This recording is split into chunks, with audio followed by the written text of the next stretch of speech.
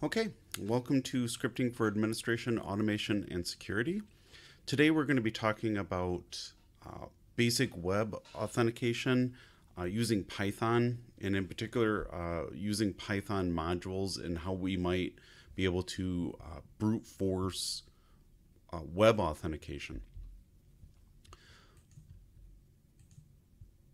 One of the things I want to cover first, and this is a Python syntax, I think it's going to be really helpful to understand this idea of the try, except, else, and finally scenario with Python. So in Python, you can think of this as if you're used to maybe using a case scenario in other languages. With Python, you can try and attempt to execute a command. And if that command were to fail in a certain way, you can execute new code. Then you can also put an except with a wildcard to execute code for any failure. The else case is for the times where there's no failures. And then the finally case is where you can put code whether it failed or didn't fail. So this is just sort of a general template. An example might be you would like to try to open a file, but let's say there's an IO error. So you could put in an exception, can't open that file name. Or you might want to do just a general exception, something went wrong. If there's no exception, then, else print the file name has, so many lines in it, for example. And then the finally is what code is executed, whether there was an exception or not. Using EarlLib2 is going to be the bulk of our focus for doing this web authentication. There's a couple really good resources here. I highly recommend you check these out. There's the Python for Beginners and, of course, the python.org. Both document the URL lib2 functionality very nicely. I will recreate some of that here to give you an overview. So basically, URL lib2 is just a module. It's a Python module for using websites and data. What you want to do just basically in this sequence is you want to set up a request. So in this example, I'm saying request is the EarlLib2 module request with some website. And then you want to actually make the request and record the response. So I made a variable response equals, and it's EarlLib2 EarlOpen of that request. And then you can put the actual response into a variable that you might want to read later.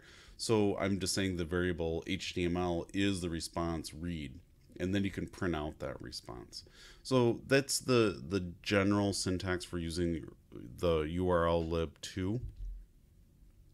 Using the URL lib2 for basic authentication is nice because you can keep it all within the same module. URL lib2 uses this idea of realms, and realm is basically just the site that you're at. So you need a user ID and password for a certain site. URL lib2 calls it a realm. If you don't know what site it is or want to use generic, you can just say no realm. The first thing you want to do is set up your basic authentication handler. And this is just really, it's just, you can almost think of it as a password manager for your user ID and password combinations for a certain URL or a realm. Again, if you don't know that realm, you can just use the URL lib2 function HTTP password manager with default realm. So that's an easy one to use.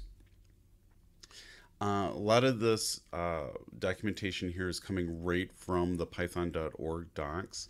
So the sequence, what you want to do is you want to create a password manager, and you can see here we're using the again the password manager with default realm from the URL lib2 module.